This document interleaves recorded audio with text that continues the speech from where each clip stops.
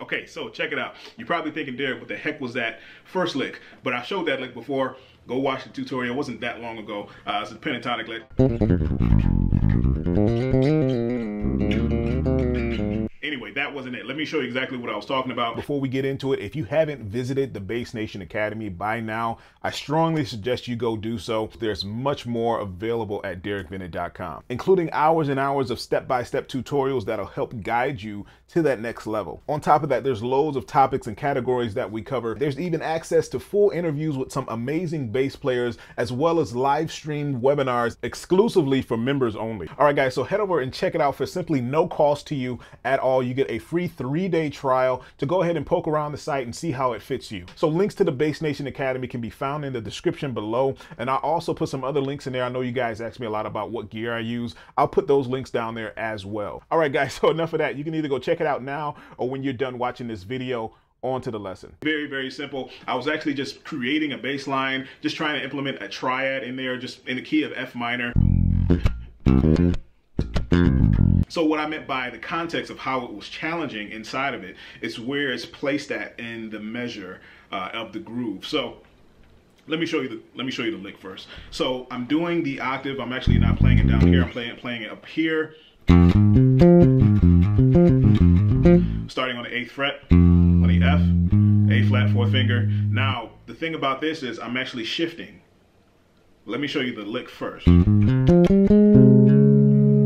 You've heard this in a lot of gospel bass players play this type of lick, but let me show you exactly what I did. So I shifted, I used a triad, very simple. When I got to the C, F, A flat, C, shift with the first finger, you see that? And I just borrowed that with my first finger, stayed right there on that fret to play that F, the high octave. All right, then I played G, then G sharp. Okay, so you see what I mean? So I got F minor, 1, 3, 5. That's the triad. Octave 9, 10. Okay? Or either way you think about it. And then on the F minor 7 chord. So let me put it in context.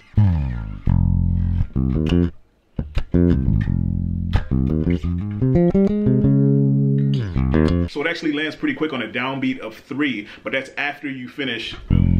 All right, which is the original bass line I'm doing, 1, 5, 7, minor 7, right? So 1, 2, right? So you don't have to play that whole bass line. You can play it as just quarter notes, so you can actually get the timing down. Boom.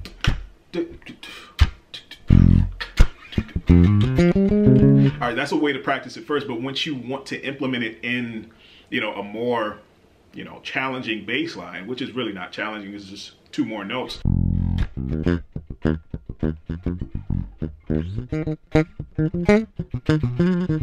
Okay, so let me show you one more time. You're playing the F minor triad, starting on the 8th fret on the A string. So 1, 4, shift, 1, 1, right? 3, 4, 1, 2. Okay, so you're playing C, C sharp. So hold it out, and then you come back in on the original bass line groove. But the funny thing about this lick, I was just trying to show a way to implement a triad inside of a bass line, just using a minor 7 groove or F minor 7 groove, doesn't matter what key you're in. So I just played the F minor, came up with a groove, tried to implement the triad in there, but I ended up kind of branching off and getting some more ideas and just creating a lick out of it. It can be that simple, just taking one concept and running with it, because at the end I started kind of shifting a little bit more. I ended on an E flat 7 sus, to try to switch it up a little bit instead of just ending on the F. I mean, you're not really ending on a root note because you're just playing. You're just leaving it open for a minute, right? But that's the effect. So you can end up wherever you want. You can end on the F minor 7. You don't have to end on the F minor 7 at all. You can just leave that interval by itself. Anyway, guys, I hope you got the concept. I'll try to have this written out for you guys. So I'm going to play it as always one more time, and then we're out of here.